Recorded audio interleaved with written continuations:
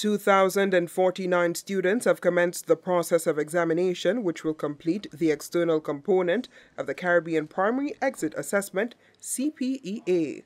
With examination centers dispersed at multiple secondary schools on island, Chief Education Officer Beverly Diodoni visited separate locations ahead of the start of exams held between 9 and 11 a.m. Expressing satisfaction with the state of preparation of individual centers, she extended commendation to school principals for their efforts. I also want to extend greetings to our students on behalf of our minister, who is out on business, but of course he does send his regards to our students and our teachers.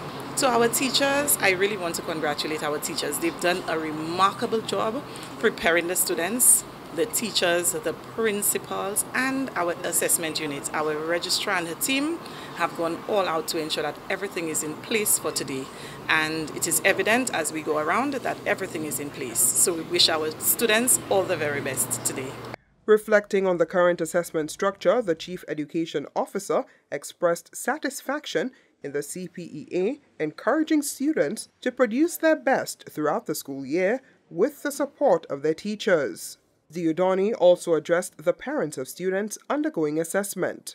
I'm kind of happy that our parents take on the anxiety that our students should have, but just say to our parents, relax, you have done your part as parents, and I know that the students will be fine. Thank you, parents. Registrar of Examinations Carmelita Matthew disclosed that the group, comprising 1,013 male and 1,036 female grade 6 students, will be faced with 2 days of examinations on 4 separate subjects. The structure of the CPEA presented students with the opportunity to determine 40% of their final grade with in-school assessment as part of its internal component. For mathematics and social studies, which is happening today, it's a multiple choice, as well as tomorrow's exams, which is language and also science. Students will be writing these examinations in 2 days, and the external component, it has a maximum of 60 marks. Matthew described the examination as a key part of the school placement process. We are anticipating that the results will be very favorable to parents, and also these results assist us in assigning students to secondary schools.